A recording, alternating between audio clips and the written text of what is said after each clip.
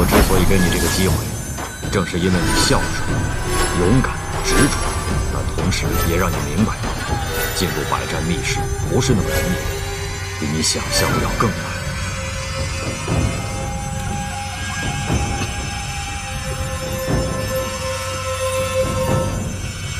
阻力变大了，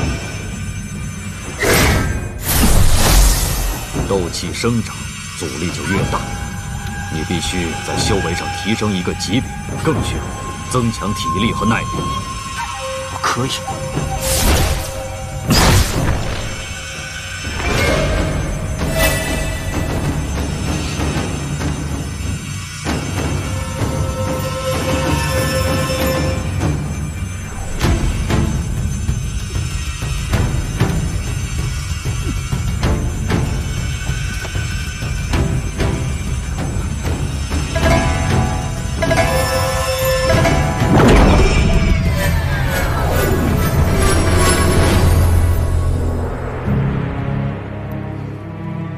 大门都打不开，还想挑战百战密室吗？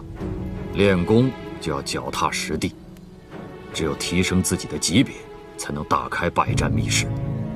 等你打入百战密室后，再进新火宫。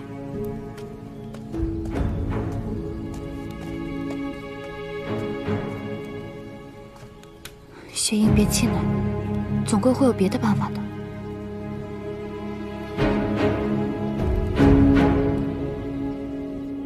太师老师，那我带伯荣回家了，待他入土为安，我再回来。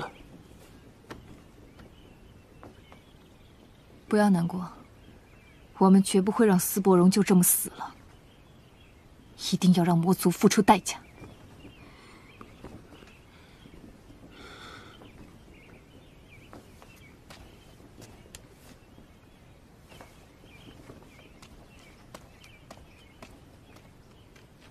斯伯荣的死对他打击是不小，感觉他都变了一个人。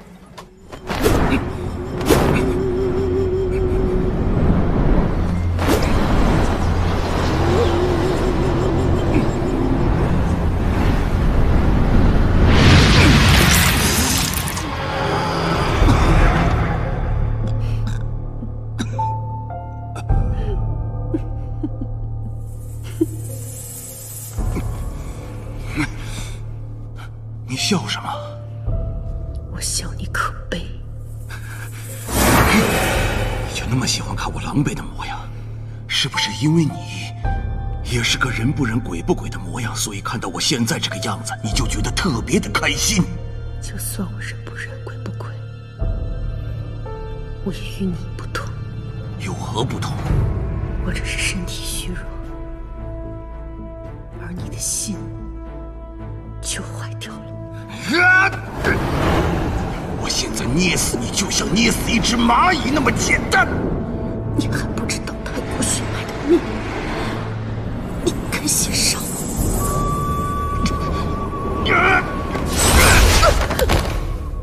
为什么你可看到我受伤狼狈，也不肯告诉我太古血脉的秘密？10年了，如果你早点，哪怕是透露一点点，我也不至于是今天这样的下场。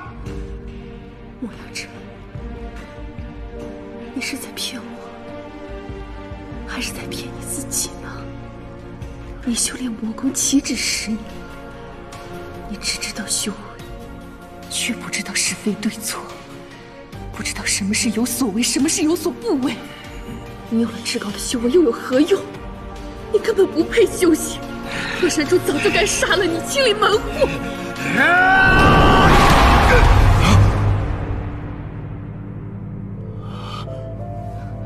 二祭司，莫阳琛，你好大的胆子！大祭司让你看着莫阳瑜，你却想要他的性命，你是不是嫌自己活得太久了？二祭司息怒，家妹出言顶撞，我只是小惩大戒而已。有一件事情你要搞清楚，她现在不仅是你的妹妹，还是我们魔族重要的棋子。如果你做事情再这么没有轻重的话，以后就休想拿到魔族秘术了。明白了。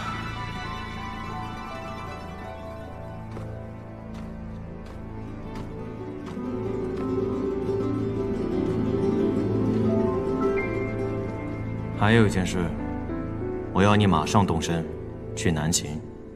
我会派人在那里等你。我要你带人去攻神魔境。现在整个龙山帝国都在通缉我，如果他们看到我现在带领魔族去攻打神魔境，他们会把我碎尸万段的。而且，那神魔境附近守卫森严，我现在带人去攻打神魔境，那无异于去送死啊！二祭司，你这不是要我的命吗？怎么？你想抗命？我只是想说，以我现在的修为去攻打神魔境毫无胜算，那赔了性命，又耽误了您的事儿。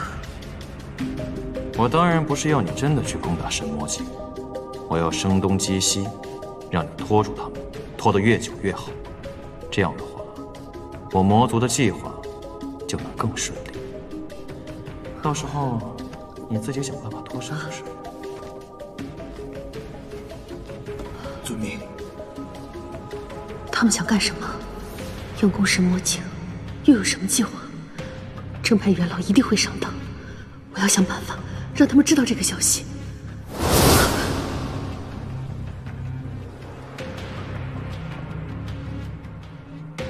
跟我走吧。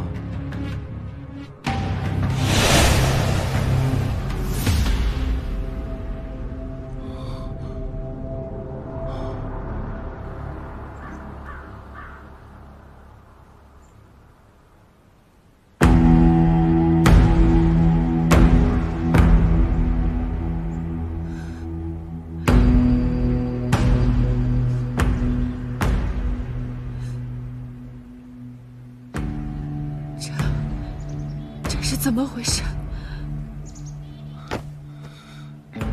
魔族抓了长风弟子，修炼为黑甲骑士，伯荣不慎，惨遭毒手。不慎，一条人命你就用不慎2个字轻描淡写的带过了。他可是你的表弟啊！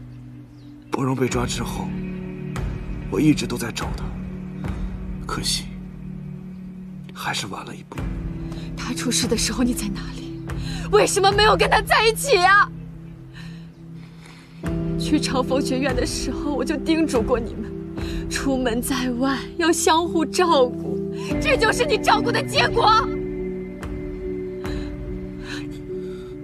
伯荣不见了，你没有第一时间去找，也没有告诉我一声。